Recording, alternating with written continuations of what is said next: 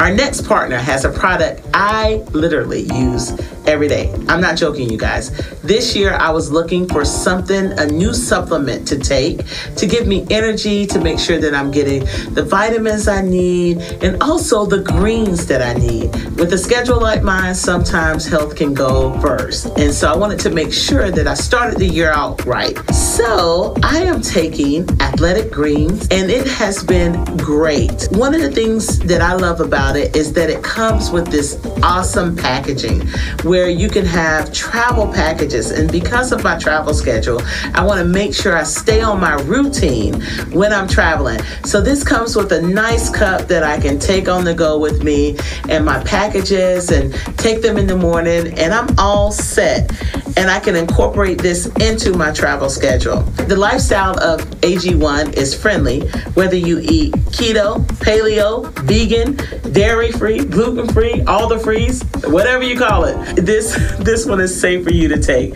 It supports mental health, clarity, and alertness. And that's one of the things I've noticed a difference with me, having more energy and just being at my best. And I think this is helpful for you. Your subscription comes with a year's supply of vitamin D, which is so important to add in these winter months when you don't get as much sunlight. And this is really important for those with us with melanin skin, where it's harder for us to get our vitamin D. In 2020, AG donated over 1.2 million meals to kids in 2020. And so not only are you getting your supplements, but you're doing good because AG is donating meals to kids across the world in 2020. Right now, it's time to reclaim your health and arm your immune system with convenient and daily nutrition, especially heading into the flu, cold season, the Rona season, all of the seasons. It's just one scoop in a cup every day. That's it. No need for a million different pills and supplements to look out for your health. You just take this one scoop and there you have it. To make it easy, Athletic Greens is going to give you a free 1-year supply of immune supporting vitamin D and 5 free travel packets with your first purchase. These are the ones that I use. All you have to do is visit athleticgreens.com/BTB. Again, that is athleticgreens.com/BTB to take ownership over your health and pick up the ultimate daily nutritional insurance. Believe me, you will not regret it. Be the Bridge. You are listening to the Be the Bridge podcast with Latasha Morrison. How you guys doing today? It's exciting. Each week, Be the Bridge podcast tackles subjects related to race and culture with the goal of bringing understanding. But I'm going to do it in the spirit of love. We believe understanding can move us toward racial healing, racial equity, and racial unity. Latasha Morrison is the founder of Be the Bridge, which is an organization responding to racial brokenness and systemic injustice in our world. This podcast is an extension of our vision to make sure people are no longer conditioned by a racialized society, but grounded in truth. If you have not hit the subscribe button, please do so now. Without further ado, let's begin today's podcast. Oh, and stick around for some important information at the end. Hello, Be the Bridge community. This is Latasha Morrison, your host for the Be the Bridge podcast. And I'm so excited to be with you today. There's some things that we do each quarter called Take It to the Bridge. And so this is where we highlight some of the partnerships, some of the programs and trainings of Be the Bridge.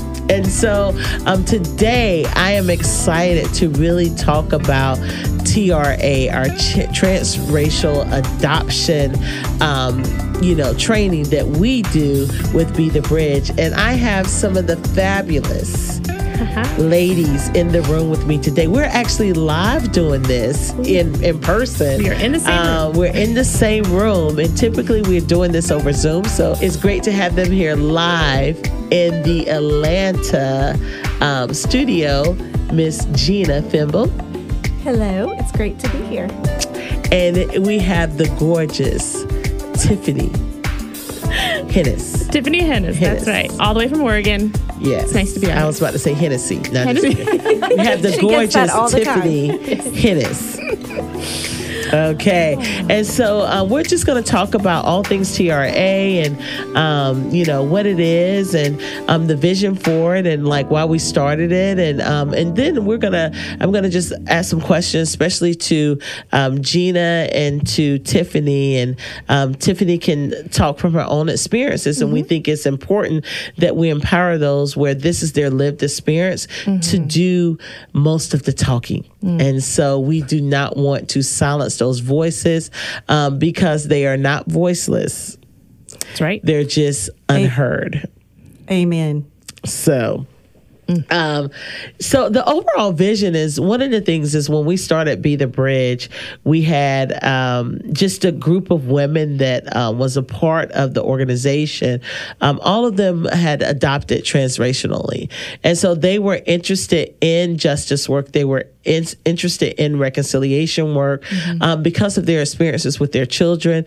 They wanted to be better parents. They wanted to identify blind spots. They wanted to make sure that they're doing the best for their children. So their intentions were really great, And so in doing that, we attracted a lot of people who have that same story because there's really been, a push in the evangelical space of taking care of an adoption, dealing with foster care, orphan care, all of those things, which is, we should do that.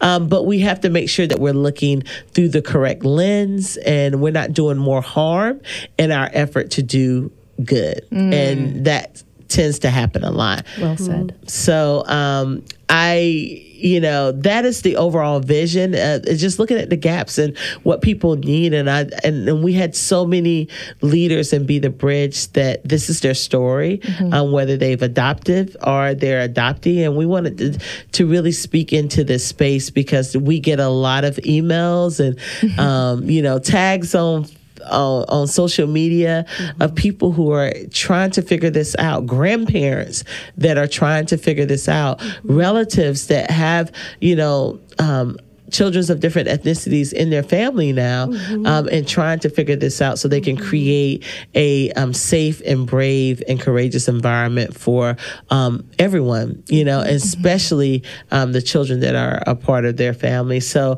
I am not an expert in this. I like to find the experts and let them do their expert things.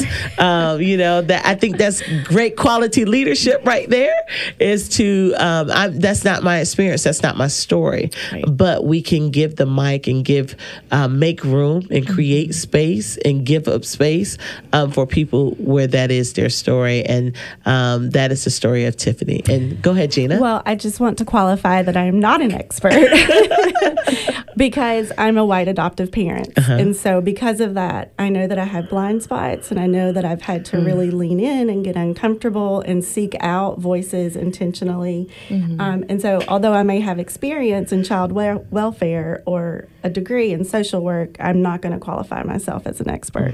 Yeah.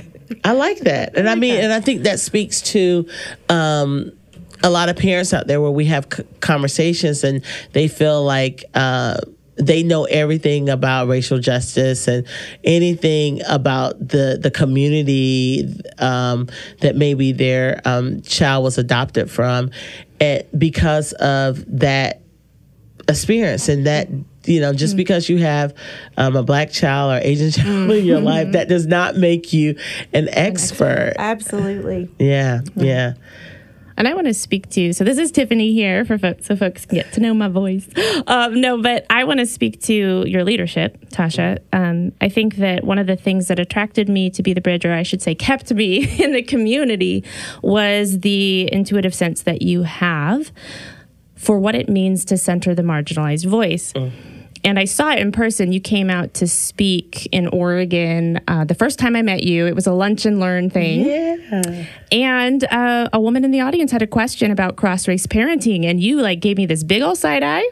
You looked at me. You knew I was there. And then you said, we actually have a transracial adoptee here who's done stuff with Be the Bridge. And so I'm going to have her answer your question. Wow. And you up there, you're teaching this whole hour while we're eating lunch and we're listening to you and we're telling stories, and she's seeing you as the person to speak into this thing, but you recognized in the moment, there's actually somebody else here who needs to answer this question. And you literally passed me the mic for a minute and a half. Amazing. That's Tasha. That's Tasha, right? Yeah. But I think that's an important thing, because when we're talking about race, we might know that we need to center the particular ethnic group that's the most at the heart of the particular discussion that we're having. But sometimes that knowledge doesn't transfer to when we're talking about adoption, and people don't always think, well, then we need to go find an adoptee or someone who is adopted, right? They think, oh, well, anybody who's adopted a kid knows. But there's a lot of us who are adopted, and we are here, fully grown adults with a lot of thoughts and knowledge about our experience. And we're trying to speak into these spaces, especially where our experience as an adoptee and as BIPOC is overlapping. And the fact that you just have this sense to, okay, we're talking about race, but when it crosses this line of being about cross-race parenting or interracial, I'm going to bring in somebody who can speak to that from their experience. And that's your leadership. That's why I'm here. That's why you have Gina here, who is a white adoptive parent, but she knows how to engage in the conversation with humility and a posture of learning. And that's why I'm very comfortable working with both of you and feel very empowered by the work that you've done. Yeah. So thank you. Thank you for that. I remember my memory is short, but and this was just a year and a half ago. But I really think it's important to pass the mic. Yep. I think it's important to create space, and I understand that as a leader that we cannot be an expert in everything, and I'm not going to try to fake it till I make it. I mean, I would do a disservice, and so there's things that you're teaching me. There's things that I learned from Gina's experience because she's in this, the day to day that she can help and advise, other parents, but. She has a different perspective in this, and you have a different perspective in this. And I think it's important that we highlight those perspectives, because also the adoptee community is not monolithic, know? And so, and you are all different, and there's different stories, different situations, that maybe there's some things that are common, but, your experiences are distinct, and, and I feel like you bring valuable perspectives to this. And so I think it's important to center those voices. And so those of you who are listening, and if you're talking on this and you're not, this is not your lived experience, then I think you need to take pause and really think about this. And I know, and then there's a journey of, there's this progression of maturity. I think there's a lot of people who, did this, because their hearts are big, and, they've done the right thing. But then I think you've grown in it too. And I think sharing those experiences, and I know, Gina, you share some of those experiences with us a lot. What has that journey been like for you as a parent? Yeah. Well, it's been a very humbling journey, I will say that. I think so often when we go into adoption as prospective adopted parents, we hear things like love is all you need, or that there is an orphan crisis. I mean, who wouldn't want to help in an orphan crisis? I now know that particular phrase is not actually accurate. But yeah, ultimately, what we being potential adoptive parents and adoptees, we need more than that. We need a perspective of adoption that tells the truth about adoption as a profitable industry. And I hate to say that, but it's true. And we really need to hear the voices of adult adoptees themselves, voices that have been historically marginalized within this system of adoption. And so We often talk about adoption in such a simple way, black, white, it's all unicorn and rainbows. And I think that's a really dangerous and problematic way to frame it, because it really severely limits the public's perception about the complex dynamics of adoption and the trauma that's associated with it, not only for first families, but for adoptees as well. Yeah, when people talk about race, it's not a black-white binary. With adoption conversations, we can have similar issues where somebody sees adoption as either you are a grateful adoptee or you're an ungrateful one. Wow. There's nothing in between. Or some even, folks who see adoption itself as either it's good or it's bad. And there's a lot of adoptees who we live in the in-between of, well, it wasn't fully good, it wasn't fully bad either. And that can be a difficult conversation to have. But when we're thinking about that, I like how you said that, there's not a binary there, because some people will tend to think, oh, well, I know someone who was adopted and it was good for them. And essentially, when they come into that conversation and we're talking about the difficulties of adoption and they say, well, I have a friend who was adopted. Like, did you just, I have black friends me? It's similar, they're using they're universalizing one person's experience, their one touch point with it to minimize the people who are trying to have open and nuanced and complex conversations. And because Be the Bridge is so good at understanding the social interaction of why we don't do that, why we don't say I have black friends, why we don't universalize an individual person's experience, why we don't think all Asians are monoliths. Right. That framework, I think, is a huge reason why, as an adoptive person, I've been able to come into Be the Bridge spaces and find the space to talk about that particular part of my experience in a healthy way and be heard and seen. Yeah. And do you find, Tiffany, that it's hard for adoptees to even talk about their experiences because, they will, make their parents feel bad, or maybe they're in, it's an inward struggle, and so I know you're trying to create some safe spaces for adoptees to kind of talk and share, because some people have never shared this. I mean, we just did a thing on Colin Kaepernick. Yeah, and so I would love for you to speak to just that question, and then also like how maybe the movie kind of identifies with his kind of journey in that. Yeah. So the question again was difficulty. Yeah, like adoptees having difficulty finding a safe space where they can express themselves because they can't go to their parents. Or it feels like, like betrayal in a sense, but it's like there's some nuances where there's, parents like Gina who is really trying to learn and educate and really dig in. But then there's some parents who did this, they love their children, but they are just ignorant to the fact of racial reality, and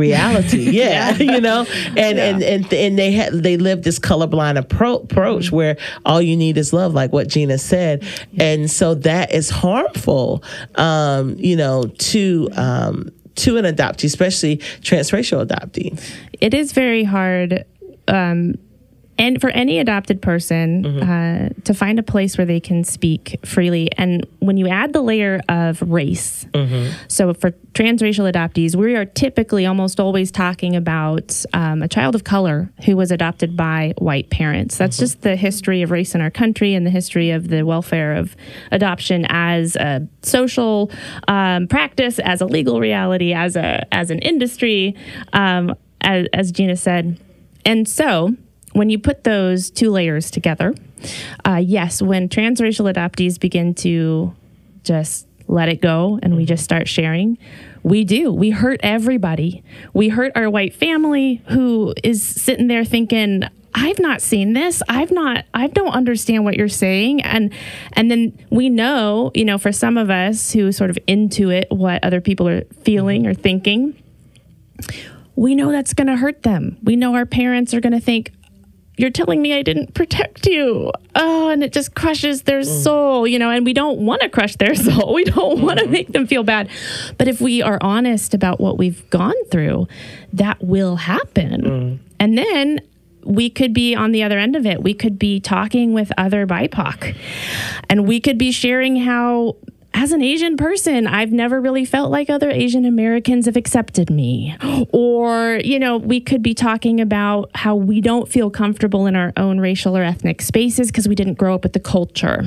We weren't enculturated into the things that everybody else in this room is sharing and laughing about. And I have no idea. I never saw those movies. I don't know that musical artist.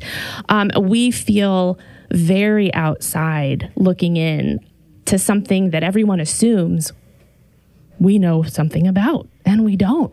So it is very difficult, and I think my experience has been the people I feel the most comfortable with just sharing of myself and talking freely about my experiences, other transracial adoptees. And so I think it's very, very important that transracially adoptive people have healthy spaces where we can connect, where we can be open and honest. And then when I talk with Gina, I'll share certain things with Gina as a white adoptive parent. I might not share everything. I'll share some things where I talk with, the Be the Bridge team and the people of color on the team. I might be, share some other things, but maybe not everything. But when I'm with other transracial adoptees, that's where I have felt the most freedom to be me. Wow. That's Thank you for sharing that. Thanks for sharing that. I when I was, I know you, and I've heard you speak, and when I was watching the special on Colin Kaepernick's life, one of the things that stood out, just seeing it, and I wasn't there like in all of those incidents when those things happened to you, but how he was able to capture some of those things, comments that were said. And I think, those things are going to happen. Like people are going to say comments. But the fact that his parents, they in that space as it related to his racial identity, could not be advocates for him. That was just painful. I'd like to say something about that really quick if I could. And I think the issue is that we are allowing a system to operate in a way that doesn't protect the whole needs of a child, because Colin's needs were not protected.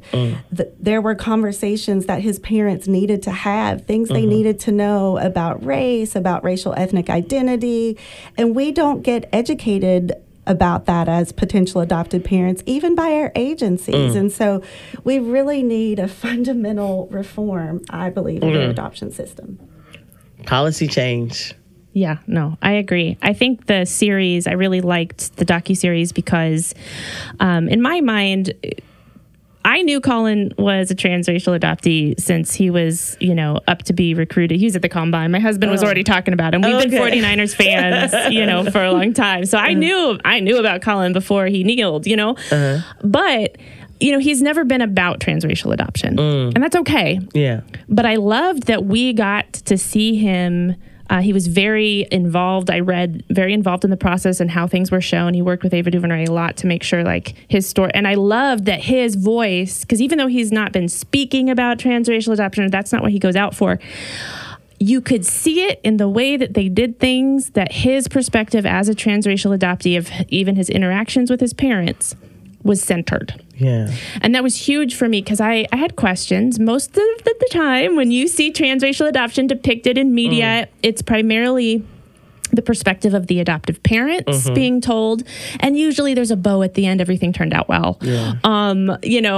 And there's an opposite archetype too, but we won't get into that where the adoptee is like a crazy murderer or something. Oh my goodness. That's another trope. But I loved that they showed a more complex and nuanced situation. They showed parents who were invested, who cared, but who also didn't know what they didn't know, and the harm that it caused was evident. And so the way that they were able to do that helped me sit there, and it hurt to watch it because it brought up some of my own stuff, but it also felt validating to watch it and see that this wasn't glossed over. This wasn't just phoned in. Thought was put into the dialogue, and that really meant a lot to me. Yeah. And I know there's a lot of struggles in this, and I think what type of conversations are you having with other adoptees? And Gina, I would love to know what kind of conversations are you having with other parents, and then also your children? Well, for me with adoptees, because I try to engage with the adoptee community online, sometimes we call it adoptee land.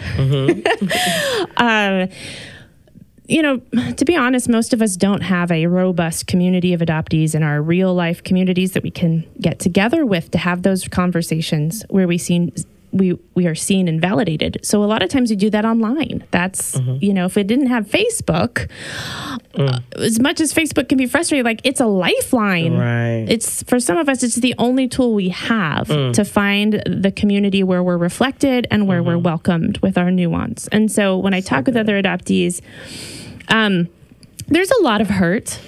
I think it's the same with any community that has been marginalized in some way. And I think it's hard because a lot of people listening to this probably have never thought of people who are adopted as a marginalized community.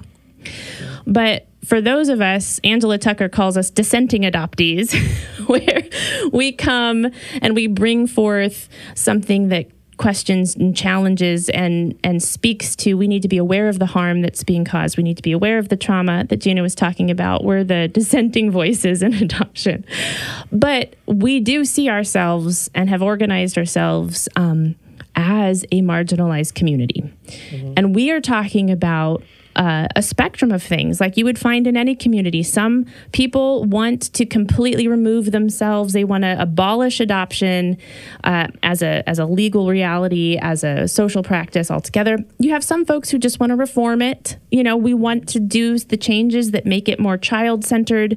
We just want agencies to gear more toward family preservation first, adoption last case resort. Like you have this whole range of people who have so many different, I'm pushing for this way, I'm pushing for that way. And it's good conversations to have. But I think some of the times when I'm thinking from my bridge builder framework, right? I'm thinking, how are we having bridge building conversations, even within adoption? And definitely there's an overlay of race that makes the conversation more complicated. All of our intersectional identities make the conversation more complicated. I see a common ways in which we talk past each other. So as an adoptee who writes publicly about adoption and tries to challenge the idea that adoption is rainbows and unicorns, love is enough, everything is good, I see people who come in and their understanding of adoption is a general view. It's unstudied, right? They have, just like with race, everybody knows what race is because we've grown up in a racialized society, but we haven't necessarily studied it. We've passively taken in information, and then we operate from this, what does my heart feel about this? Okay? So some people, when they engage in the conversation about race, they're just like, oh yeah, it's just, we have different skin colors, and that's as deep as it goes, or that's as much as they know. And it's the same with adoption. Everybody knows what it is. Right. If you tell someone you're adopted, they know what that means. And they have their own heart feeling about it. Not because they've studied, but because they're just operating out of their heart. This is what I feel about it. And some people feel great. Some people are like, ooh, I'm sorry. It runs the spectrum. Then you have people who have studied it. So this is the studied view of adoption, just like with race. They read Ibram Kendi. They know where it came from. They know the idea of it. They know the harm that it's caused. They don't necessarily have a lived experience of being a marginalized, racial in a marginalized racial group, but they have studied it, so they're operating from their head. We just did Enneagram stuff, so I'm thinking head, heart, body here, but they're operating from their knowledge, and so they have a more complex understanding of adoption because they know where adoption came from. They know that adoption has meant different things in different cultures over the course of time, but the version of it that we have today has been very informed by systems of white supremacy, and so they get that, or parts of it, because they've studied, they've done some learning, they read about Georgia Tann, problematic child trafficker who influenced adoption domestically here in the early 1900s, et cetera, et cetera, et cetera. But then you have the people who their view of adoption is what they experienced. Just like BIPOC, my view of race is what I have lived, what has been done to me, and how I've acted in this racial role or in this adoption reality. And so when you have those three people, if they don't understand each other, right? I can say, yes, adoption is problematic. And the person with the unstudied view is like, what do you mean? It's taking care of kids who need a home. How is that wrong? Right? And then I have to say, well, do you know the history? We can't have community without common, memory, right? The George Erasmus quote, like we've got to do, we got to do our definitions work. We got to do our glossary. We got to do the awareness, the acknowledgement, the listening, the learning, the lamenting. All of that things in adoption, just like we do with race.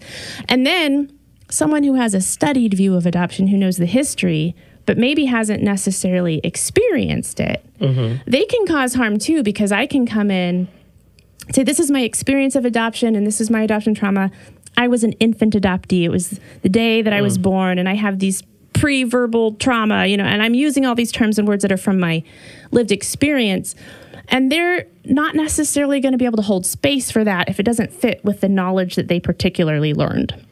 Or me interacting with another adoptee who has had the opposite experience from me. Do we hold space for each other? Often we don't, right? Wow. And in race, you get that same thing. You get maybe somebody who has studied, they know the history of race. They see, oh, race is a bad category. We need to be all about ethnicity. But then they talk to a black person who's like, there's no way I'm going to ever know what my ethnic ancestry was because of slavery. So my black identity is serving the function of both, and I'm not going to give that up just because you're telling me race is a category I shouldn't use, know? And so their experience is different. And with adoptees, it's a similar thing. Some people identify as an adoptee. It's very internal to who they are. Some are like, nope, I am an adopted person. It happened once in my life, but I don't see it as affecting the rest of my life. Some people prefer not to use the adoption at all. I know a great adoptee author. She actually calls herself a displaced person. That's the term she prefers, right? So we have to be careful. We got to know. People come in with a different view and perspective of adoption, different terms. Some people hate transracial. They want to use interracial. I'm an interracial adoptee. And vice versa. Some people are like, interracial, that's about marriage and choice. I had no choice in this. I'm a transracial adoptee, right? So we got to know and take the perspective, I think, of the bridge builder to stop. Let's do our history. Let's do our learning. Let's set our definitions. Otherwise, we come into the space and we're talking past each other and we hurt each other and we don't know how to engage. And with adoption, I see the same thing when we're talking about it. We need to listen to each other. We need to know, why do you use that term? Let me be curious about your difference instead of trying to correct you. And so really, Be the Bridge has been such a great thing for me as an individual. I think the pathway for reconciliation that you've set up, it's the chapters of your book, right? There's something to that framework that can be universally applied to so many different areas of division. I agree. And adoption, I see it applying that way too. We need to do that same kind of work for each other in adoption. We need to do that same kind of work for each other. We need to do that same kind of work for each other in adoption. Wow, incredible insights. Don't go anywhere. We're going to pause for a quick moment and we'll be right back. BetterHelp is customized online therapy that offers video, phone, and even live chat sessions with your therapist. So you don't have to see anyone on camera if you don't want to. In this day and age, that is super helpful. This podcast is sponsored by BetterHelp, and Be the Bridge listeners get 10% off their first month at BetterHelp.com/BeTheBridge. That is BetterHelp.com/BeTheBridge. Make sure you go and sign up. Thanks for staying with us. Let's get back to our conversation. So good, Tiffany. You're amazing. So I've known that for a long time, but I'm glad you're shining so that other people can hear it through this podcast as well. Yeah. And so with you, like, I know you're on a different journey, and I know there's a lot of women that are listening that, that are learning from you because maybe they have a similar experience. And I just remember this couple came to me and they were telling me they were going to be adopted. I think it was from Kenya. Okay.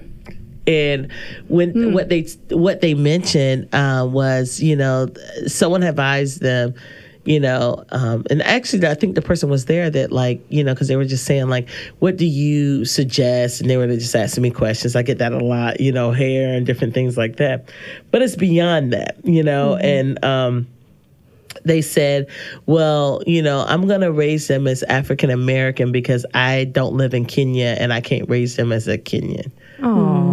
And I just remember thinking, and this was several years ago, but I just remember so you're going to strip them of their ethnic identity. Could it be both and? Yeah. Could it be both and? Because certainly people are going to see their child as a Black American. Exactly. But you don't want to completely sever the other tie of the child's first community of origin. That's sad. And I was just sitting there thinking oh my God, I wish I knew my community of origin. And this child, is blessed to have that. Although, that system is fractured because of system things, but for them to know of that and to honor that. And so to me, you're not honoring that, or you see it as something that's negative, and you're not going to honor that in that life. And I just remember not really having the words, because this was such a new conversation back then. But, I would just love your thoughts, and if you've had parents come to you with similar things. You telling that story does remind me of an experience that I had where it was early on. We had adopted our first child, but not our second. And my daughter was in a class with another Black boy who was also adopted into a family with white parents. And we were talking, and she said something to the effect of, well, I don't refer to him that he's Black. I don't say that he's a Black American. I say that he's brown. And unfortunately, at that time in my journey, I was stuck looking like a deer in headlights. I didn't know exactly what to say. I knew in my heart that it was wrong. My body immediately sensed, this is not actually honoring that child. But that your story just made me think of that. But a lot of the bridge building conversations that I've tried to have with other adoptive parents is really just letting them know that they have to do the work. That's work that I cannot do for them. I can point them to that work. That's part of why we wanted to create this guide for adoptive parents, because it is something that you have to be intentional about. You have to decide that you're going to allow yourself to be uncomfortable, that you're going to allow yourself to be challenged, that actually you don't know everything, and that there are people who have the roadmap to a better way. And so I think the biggest challenge that I see is adoptive parents saying things like, well, my child's happy. My child's fine. My child doesn't even think about race. I know. I've heard that so much. It's first of all, your child is thinking at race, even if they're not able to verbalize that. But second of all, as your child grows, if you're not having these conversations with them, they're not going to feel safe to come to you. And I think that is the heart behind what my husband and I want as parents. Is we want our daughters, certainly we realize the importance of them having mentors that look like them, but also we want them to know that they can come to us to talk about race. If they had an experience at school, a racialized /racist experience, I want them to have the tools to be able to leave that interaction with their dignity still intact. That's so good. And they can't do that if we're not having conversation. Amen. And speaking as an adoptee who was the happy kid, who never asked questions about race or really had any concerns that were externally evident. I grew up. I was happy. We had ice skating lessons. We lived in a rural county. My older sister had a horse. We were playing. I was thinking about boys more than I was thinking about adoption or race. I was a happy kid, and so I would have been the kid that some of these adoptive parents think of, and be like, she's giving us no signs that she's struggling, right? And there's so many reasons for that. But what I've come to realize now as a mother myself, as somebody who has a whole, lifetime of experiences now, and I need to pause and say, I didn't know the word transracial adoption until I found Be the Bridge. Wow. Like, I didn't even know there was a word or a Wow. term. I didn't know that there were other people who had organized and had groups. I didn't know that there was anything. Wow. I grew up in a bit of a silo away from the adoption world, and I think that was harmful because I didn't know that there were resources when I needed them. But so that being said, thank you for giving me words and tools for my own things. Yay. But Love that. right, that's kind of the issue, is like, you don't know when during an adopted person's life this will become something that their body or their heart or whatever things they've suppressed or repressed or Right. what, you don't know when it will become important. For me, it became important when I had my own child. I was giving birth to a child. It started making me think things and see things in a way I never had before. So I started asking questions about my own experience, my biological mom, what that meant. Wow. And that to me was the thing that, you know, pulled the plug and everything fell out. And I was 32. And I've spoken with adoptees who it's not until they're in their 50s when their parents have died. Their adoptive parents have now left them. Okay. And now suddenly their abandonment issues are coming up. Their parents are gone now, and they're realizing that's rooted in losing their first family. They have all these extra feelings, and they're coming out of the fog, as we call it, coming into their awareness of the harm and trauma they have because of adoption. They're coming out of that in their 50s. So you never know when that's going to happen. And I think what adoptive parents need to hear is that if you lay the foundation, you can't push a kid to talk about something they're not ready to talk about yet. But if you lay the foundation in your relationship with them because you're aware, you've done your work, you're going to be better able to support them or set them up with the resources that when they become adult, I know you know how to find the resources because we've made that available, right? So that they don't go through a crisis alone, unable to talk to anybody, so that they don't burn bridges in that crisis when they are spiraling. You know, I spiraled for a while and I didn't know how to have these conversations. I blew up at people because I was like, I don't understand, and I didn't have resources. So yeah, like an adopted child might look and present like they're fine and they're happy and everything is good. And sometimes that's because they don't have words so they just, push it down and ignore it. And it's easier to do that. Let me say that. It's easier to do that. It is. And sometimes it's because that trauma is so deeply buried, there hasn't been something to cause it to surface yet. And that's something that if we care about these people, if we care about these kids growing up into adulthood, we're going to recognize they need support for this with their core people over the course of their lifetime, not just when they're kids, right? We need supports, people that we can talk about, spaces where we can talk about this, resources to talk about what does happen when your parents die, or maybe you're getting a divorce and your core person is leaving you again, and that's triggering your abandonment issues. Or maybe, there's so many different things. So, yeah, you don't know, but the best thing to do is to get educated, to learn. Yeah. Be prepared. What are some of the, we talked about some of the struggles, but, like the mental health part of this, like if y'all can speak to that just a little bit. I know we're going to have some follow-up conversations, but I know I see this a lot because of the trauma of losing their, what do you call it, the first family? Yes. And just, you just never know, even some of the hereditary genetics things that follow. What have you guys seen in this? It's not just the family too, because for some, I'm a domestic adoptee, but with an international adoptee, they didn't just lose their family of origin, they lost their culture of origin, their citizenship of their language of origin. There's so many things that end up becoming what we call a disenfranchised grief. Okay, so it's a grief that they have over a loss that people around them don't really recognize as a loss. Oh, but you were adopted into a great family. You got to move here to America. You had a pool. You had horseback riding lessons, and people see this the material things they gained or the loving, stable family that they gained. But so few people are ready to sit with us and acknowledge being taken from your country, losing your language, losing that was a huge loss for you, even if you were only 4 months old at the time. Wow.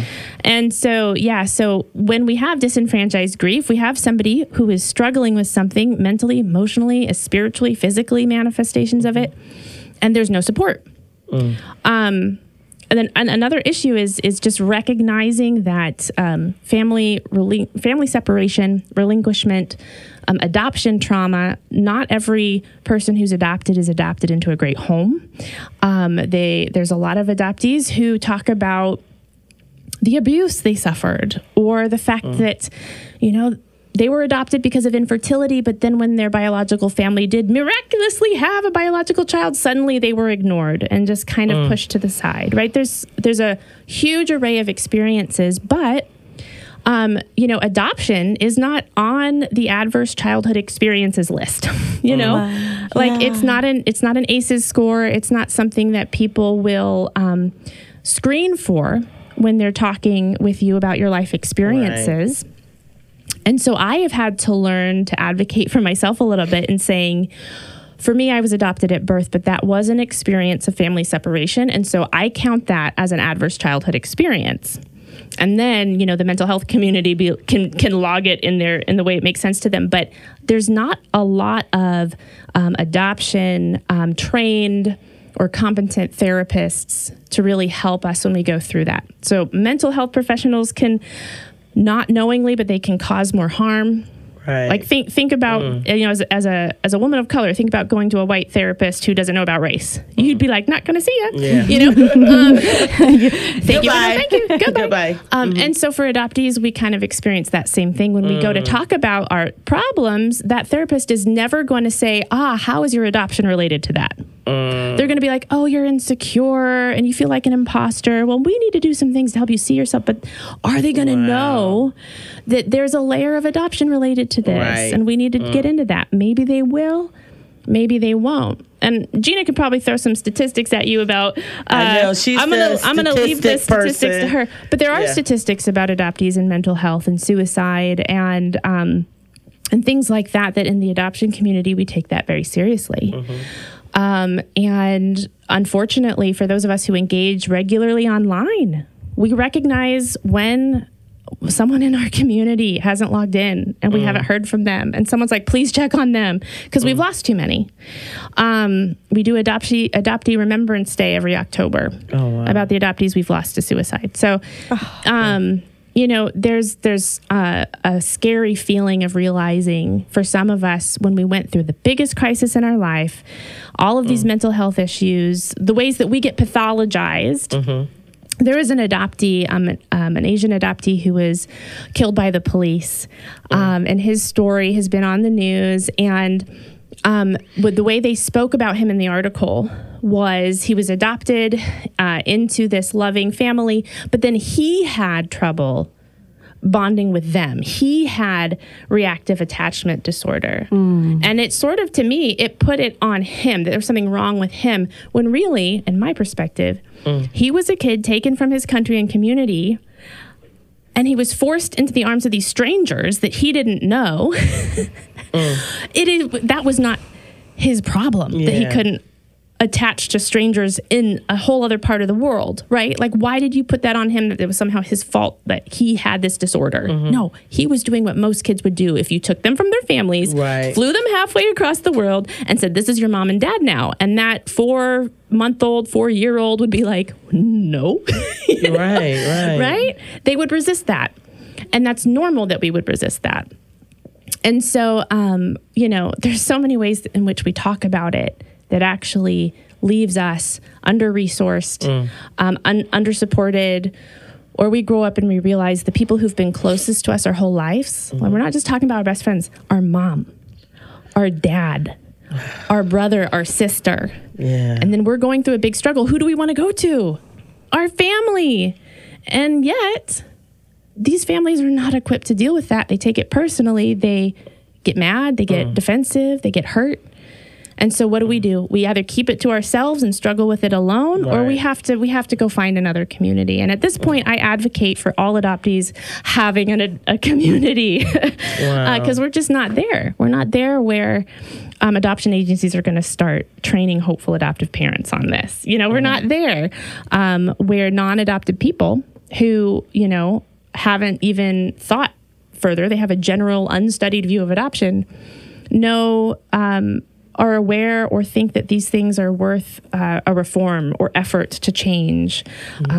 So I'm hearing a lot, where we're talking about adult adoptees, but I'm all about, not going downstream, but you go upstream. And I'm just thinking like, I know there's some parents out there now that are listening that like my child is still in middle school or high school or, upper elementary. And I would love to have them be a part of a community where this is being talked about at a young age. So they're not having the challenges that some of the adult adoptees would have. Just like you would, do any type of counseling or therapy for your child. But this addressing this specific need, the uniqueness to that, and just having a support system, knowing that, hey, I'm not alone in this, because maybe in their community they're the only ones, but when they're connected wider, that is more. Is there anything like that out there? There is. And I would say, so if you want to go upstream, I'd say let's go further. Let's talk about family preservation and not taking kids from their families to begin with if we don't have to. That's really upstream. That's really upstream. Those are the conversations we need to be having, though. It's time, far past time. Far past time. Yeah. And right now, if folks know about the Indian Child Welfare Act, which is meant to keep Indigenous children in their communities as much as possible, it's being challenged. People want to overturn that because they don't want to have this prevention that an Indigenous child can't be adopted by a white family, for example.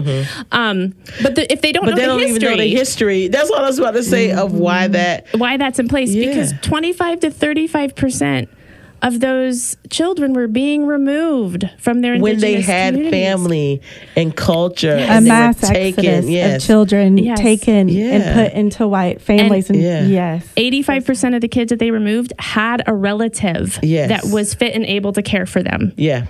And that's why we have that in place. And it needs to stay in place because we have not fixed the problem. So we need to listen, if you're listening to this, and when you hear this in conversation, this is why those policies are put in place as a protection. And so seek out your political leaders to make sure that this is something, they're not looking at this from one view. I know people who have no connection to their history, their Native history at all, because this was done, and the trauma that it has caused in the Indigenous communities. And so that's important. I want to know, Gina, what is something, as you're in this space and you were instrumental in creating this TRA guide for Be the Bridge, for us to support, people, families, organizations, people who are training in this. What is the greatest thing that you've learned on this journey? Just something that I know there's probably a lot that you've learned, and I know I just went off script, and I will do that. But I just something like, what have you learned? I know your kids, you surround your kids with a lot of different people. I've met your children. Auntie Tasha. Yes, let me tell you. Oh, yes. Come on, you got that Gucci. Little girls, what you teaching your little girl? I've had an opportunity to spend time with your children, and just well-rounded. And I'm just, there's something you're doing, and I know there's a lot of different things, I know, but I'm just, what is your great lesson? Because I know sometimes I talk to people who have adopted, and because they've grown in this and they know information now, and they all they're about preservation of families now, and but they didn't know this until they got into this, so they advise differently than where they would have 10 years ago or so. But what is something that you've learned from this that makes you an advocate, and that made you, want to write this TRA guide, and, just make sure that you're not only equipping yourself, but you have the desire to equip others? Wow, Tasha, that's a great and big question. I do want to clarify that I did not write the TRA guide alone. In fact, I was very intentional to seek out adoptee voices, because I do believe that's such a critical component. And you have been an advocate for that, even from the beginning, that, hey, we're doing this. We want to create a blueprint, but we need an adoptee to do this work. I do not want to do this. I am not. I mean, you've been very clear. Gina's running in one direction. Tasha's like, come back. Yeah, I still want you. Yeah, she was very clear about that. And then also when it came to the guide, I think for me, and this is more on a personal level instead of a professional level, but I've really been doing a lot of work on myself throughout this journey. And I don't mean that in a narcissistic way, but really like interrogating myself. How do I show up into spaces? And I believe because I've been a white woman in this society, I haven't been a great listener. And so I really have tried to cultivate listening skills. And I know that's a really small and simple thing, but when you listen well, it will change your life. And in fact, I tried to listen to people who rubbed me the wrong way. Maybe in the way they said it, maybe it felt really harsh. I've had a lot of tears about all of these issues. I'm not going to lie. I mean, it's pain, but it's most painful for adoptees and their first families, right? But that would be my advice, is really lean in, really challenge yourself, do the work, because for me, it's been worth it, and I have to believe that it's going to be worth it for someone else too. That's good. That's good. And I want to say too, because I didn't, when you asked Tasha earlier, like, what can we do for kids now to help set them up better? I'm sure folks listening are like, I want to know the answer to that. There are spaces, but I think it's important for adoptive parents especially not to approach that as, what can I do to prevent my kids from having the problems that these adult transracial adoptees are talking about? You can't, unless you can go out there and fix white supremacy today, unless you can go out there and fix patriarchy and capitalism today. We wish. I mean, be the bridge. We're doing our little slice of the pie over here. Right. But you can't prevent them. Okay. Can I, you adopted a Black kid. Can you prevent them from experiencing race? No, you can't prevent them from having this harm. But what you can do is, I think it starts with you. Like you just said, you've done your own work. And that's why you're able to come in with the posture that you do. Okay. And that's why, so you do that as a parent.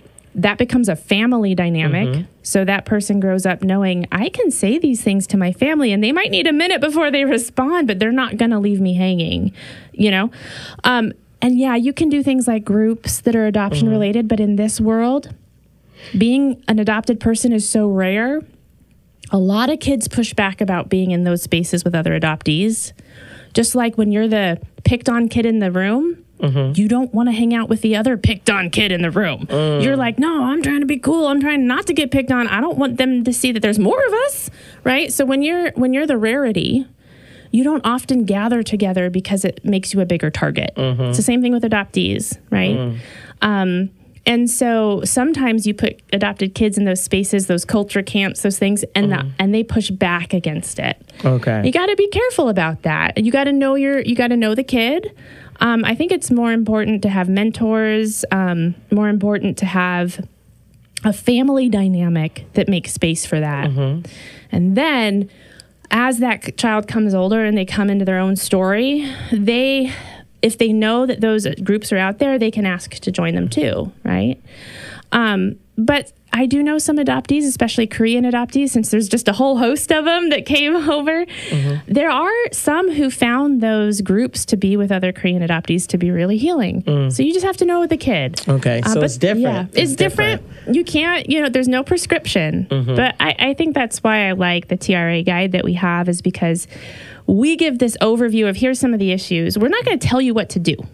We're not going to say, do this, do that, everything will be fine. Right. But we're going to present you with the information you need to begin to have a studied view of adoption, to begin to make space for people who have different experiences of it. And then you'll have some of those bridge building tools to then navigate that with somebody. And that's, we're giving blueprints. We're not giving instruction manuals. Right. And we can talk, there's so much to say about this, and we can talk about this forever, but I know we're going to have some more conversations about this. And there's so many resources for TRA families, and, and I know we're going to have that as a part of this podcast. And if you guys want to say some final things, some things that I may have left out, and maybe speak to the resources and things. The one thing that I wanted to share, because I'm really excited about it. So we've had this guide kind of floating out there, right? And we've had, I've tried to create space in my own community to have conversations around it, but we recognized here at Be the Bridge that there was a hole. So in other words, we don't have a space that adoptive parents can come to work through this information. Maybe they have questions about it. Maybe they want to wrestle with it. And, we want them to have adoptees to do that with, adoptees who have done a lot of their work, who can walk into these spaces and really be healthy. Time for the party. Yeah. Okay, so start that again from like a few sentences back. Yeah. So we're creating a resource to have an online learning space to have white adoptive parents come to, so that we can build a community, and also a monthly live space to be together, so we can, maybe answer questions or bring in adoptee experts. Tiffany is going to have a huge role in that space. So I'm really excited about that. And we'll definitely let you know when it's going to be available, hopefully early in 2022. Yeah. And I will say, for November is typically National Adoption Awareness Month, which started to get people to adopt. But what a lot of adoptees are doing is they're turning that month into a moment to flip the script. And they're saying, no, let's not focus on why everybody should adopt. Let's focus on learning about the actual lived experiences of the impact of adoption on us. And so we get on, we use our hashtags, adoptee voices, adoptee movement, all of those. And we start sharing our stories and experiences. And so, but during that month, we as Be the Bridge, we wanted to acknowledge that. So we had some social media posts where, I wrote them, but it was to speak to the adoptees, particularly the BIPOC adoptees. We see you.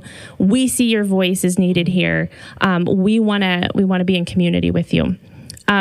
So we also have a blog post on our Be the Bridge website that has some resources for transracially adopted people.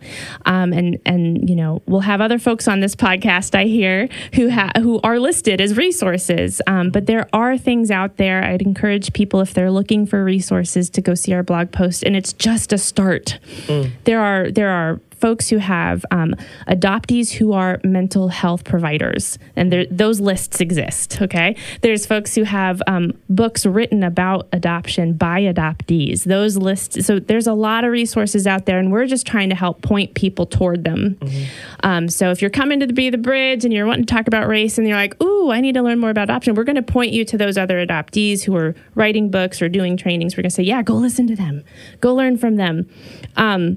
So there's a lot of resources out there, and I would just say, you can start with our blog post if you don't know where to go, but then you can go from there, and it'll be a wonderful. You'll have more books to read and more webinars to watch and things than you wanted. But I encourage folks, even if you've not been impacted personally by adoption, there's a good chance about half of us know someone who's adopted, even if we don't know that we know that, even if we don't know they are, but almost half the world knows someone who is adopted, and then you might not know how that impacts them. And there's a lot of things that we don't know we're doing. So, when we talk about, let's adopt a family for Christmas because you're going to get them like a gift or something. And some of us as adoptees are like, that feels so hard to hear you say that because you're just popping into their life to give them a little bit of something for Christmas and then hopping out. And, and you're using adopt and adoption, or there's an adoptee I follow on Instagram. She went to a market and they had a section for adopt an orphan cheese. Oh, wow. And she was like, no, don't use that language for the last cheese you have of a certain kind. Like, what is that? And so I think if you love people, if you want to build bridges, if you want to care for people in their hurts, take the time to get to know and understand these things. Yeah. It's a social skill. It's a ministry skill. It's a heart skill for loving people well. And I appreciate you giving us the opportunity to share of these nuanced experiences. And I really hope that it helps. I hope people read. I hope they listen. Yeah, we really have to stop adopting vocabulary from other marginalized groups. Like, it really does a disservice. So thank you so much, Tiffany, for sharing. And we're so excited to have you a part of Be the Bridge and that you're going to be leading our TRA community. Thank you, Gina, for all that you do. And pointing back, I'm not going to say too much because I know you don't like it, pointing back to others, and I think that's just something that we all can learn from. And we're just getting started with these conversations. There's more to come. Go check out the blog post, and there'll be things in the transcript. And then I know there was a conversation around the Netflix special Colin in Black and White. Colin in Black and White.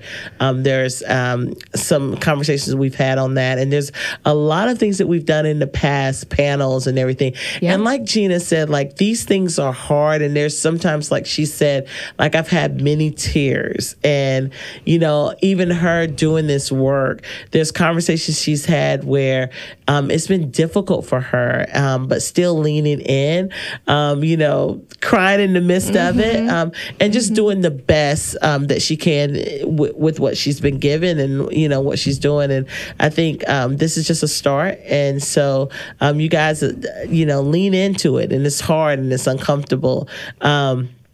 But, this is helping us to be better stewards over, all that we've been given, that God has given us. And then we want to educate ourselves. Like, we should want that. We don't have all the answers. And so I think that's important in this conversation. So thank you, guys. Thank you. Thank you so Tasha.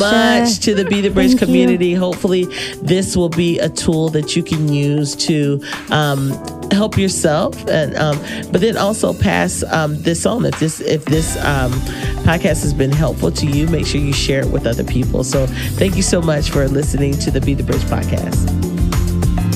Go to the donors table if you'd like to hear the unedited version of this podcast.